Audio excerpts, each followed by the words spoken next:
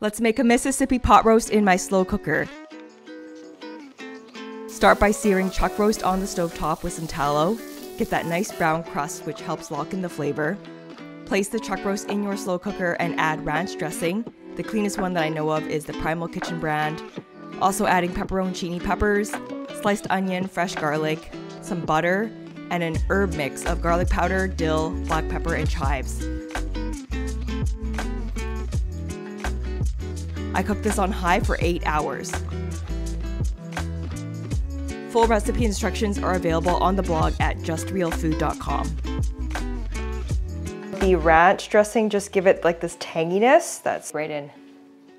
Super, super tender. The juice from the pepperoncinis just give it that like kick. Not spicy, it's tangy in combination with the ranch dressing that make it really, really tasty.